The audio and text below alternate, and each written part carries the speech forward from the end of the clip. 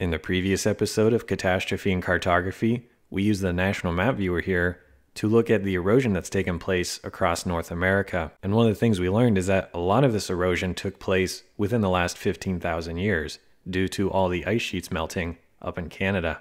In this video, we're going to use another tool to explore the Carolina Bays. This is a very interesting set of craters, basically, that's completely covering the southeastern United States. And if you'd like to follow along with us today, you'll need to download this KMZ file for Google Earth. I'll have a link for this webpage in the video description. Essentially, the way it works is you just download the file and then open it inside of Google Earth, and then we'll go through it together.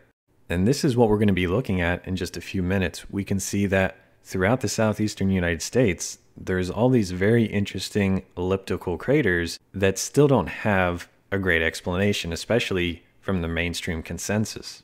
But as we begin to look at all the craters and do our own research and just think logically about it, this ties in with the previous episode where we talked about a potential comet impact into the North American ice sheets during the younger Dryas time frame. Let's head over to Google Earth now and begin our tour of the Carolina Bays. If you want to follow along with us today, you will need to download the standalone version of Google Earth and then install the filters through here. Unfortunately, I don't think they'll work on the new and improved version of Google Earth on the internet. From this altitude, we can see that the Carolina Bays are largely focused in the southeast, as you'd expect, in North and South Carolina.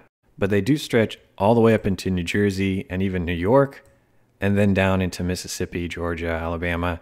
And there's even some of these features over in Nebraska, which are called the Nebraska Rainwater Basins. And all you have to do is zoom in, and it might be a little bit laggy, but once you zoom in, you're going to start to see a lot of little red dots. These are all of the Carolina Bays. And that right there should tell you something weird is going on, because how can you have this many bays throughout the southeastern United States? And this is a thing that the average person has no idea about. And that's why in this series, I'm really focusing in on these special maps that allow the average person to view these catastrophic features that were left behind during the end of the last ice age. For those of you that actually live in the southeast, this might be the perfect resource to give you an idea of what happened to your own neighborhood during the end of the ice age. You might realize you're living in a scene of complete devastation at one time. And because there are so many Carolina Bays, really you just pick an area and zoom in and then see what you can find, because they're just littering the entire landscape. One of the things you'll start to notice though is that they all are elliptical and they all have pretty much the same orientation. And that orientation actually rotates slightly as you move north or south. This is a huge clue as to how the Carolina Bays were formed. And that's something that Antonio Zamora has been spending a lot of time on. He's kind of I would say one of the foremost guys talking about the Carolina Bays over on YouTube. If we take a quick detour to his YouTube page, we can see that every single day now, he's uploading new videos on the Carolina Bays. And he goes into the different theories on how they're formed, including the mainstream opinion, and it's a really interesting way to spend your time checking out some of these videos. Of course, there are alternate theories to how the Carolina Bays form, because Antonio Zamora pretty much says that they're caused by ice impacts, and we'll get into this more later, but essentially you had the impact into the ice sheets, the ice boulders went up into the atmosphere, and then came crashing down, creating all the Carolina Bays. Others have suggested it was actually an asteroid or comet itself exploding, and those fragments caused the bays. Others would say it was almost like snowballs from an impact. Either way, it would seem that regardless of what the actual event was, it has something to do with an impact here on Earth, not just a simple wind and rainwater, which doesn't make a lot of sense. So if you want to learn more about the Carolina Bays, check out Antonio Zamora's page here on YouTube. He's got a lot of really interesting videos that are worth checking out. Getting back to Google Earth, here we can see that there's a large discrepancy in the sizing of the Carolina Bays. Some are incredibly large, while others right next to them are much smaller. Regardless of the size though, they all share the same elliptical shape and the same orientation up towards the ice sheets in Canada. As we're going through the map here, I want to give you some ideas of how these Carolina Bays might have formed.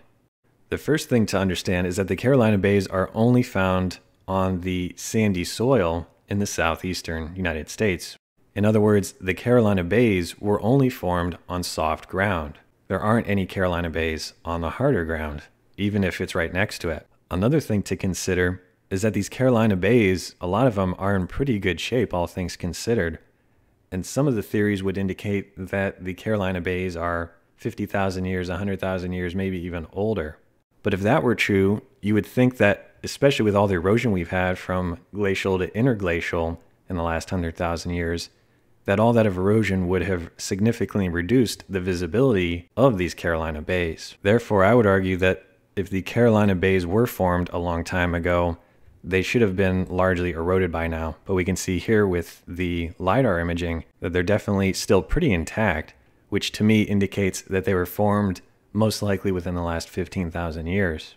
And what Antonio says in a lot of his videos is that the most likely explanation, regardless of how they actually formed, is that the event happened about 12,900 years ago at the start of the Younger Dryas. If you recall from our previous video in this series, we noted that the Younger Dryas started about 12,900, 12,800 years ago, and the temperature on the planet dropped considerably for a period of about 1,200 years. Then, seemingly overnight, the global temperature rised pretty considerably and stayed that warm for roughly the last 10,000 years.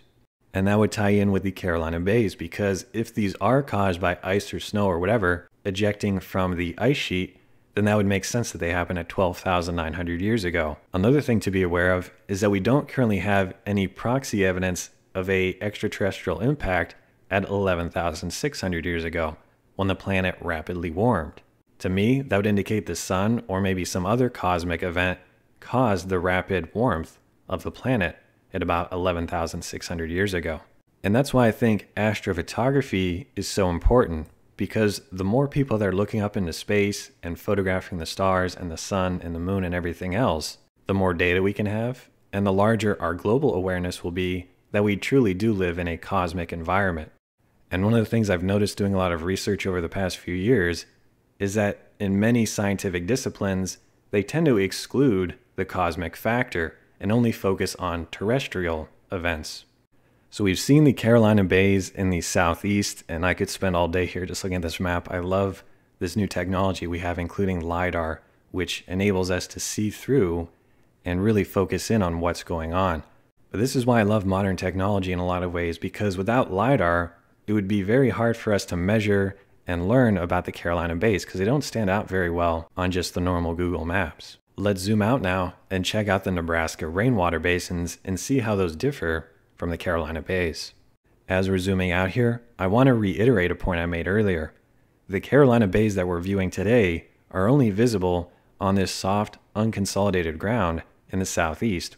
And the point I'm trying to make is that there might have been impacts all over this entire area, but because they landed on hard areas and not soft areas, there was no crater left behind. And this ties in with the Megafauna extinction that we saw in North America right around 12,900 years ago. Whatever event happened there kicked off a mass extinction of animals, mainly in North and South America. And so now that you're starting to piece all this together in your head, hopefully, you can imagine if there was anything living in the southeastern United States, whatever was falling from the sky and causing these impacts would have completely obliterated all the living species, especially megafauna.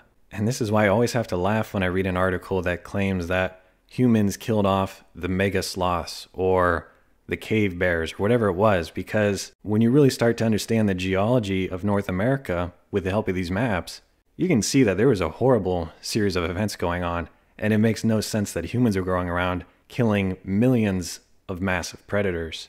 But anyway, getting back on track, we have the Nebraska rainwater basins way out here. And as we zoom in, you'll start to notice some changes compared to the Carolina bays.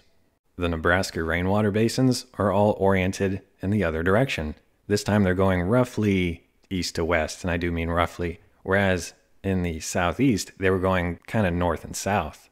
And this gives further credence to the impact theory that all of these basins were caused by an impact into the ice sheet, and then that material, whether it was snow, ice, slush, whatever, raining down over the planet, rather than just simple wind and erosion over thousands of years. And that's going to about do it for today's video. My main goal was just to make you aware that this resource exists. You can very easily load it up into Google Earth and then explore as much as you want. I'm going to have links for all the topics we discussed today in the video description below, so be sure to go through there and read more if you're interested. And don't forget about Antonio Zamora's YouTube page. That's one of the best resources I've found for the Carolina Bays. And even if you don't agree with his hypothesis that these were caused by ice boulders, it's still interesting to watch some of his videos, come in here on Google Earth on your own, and then speculate what might have happened, most likely around 12,900 years ago. Anyway, thanks for watching, and I'll see you guys in another video.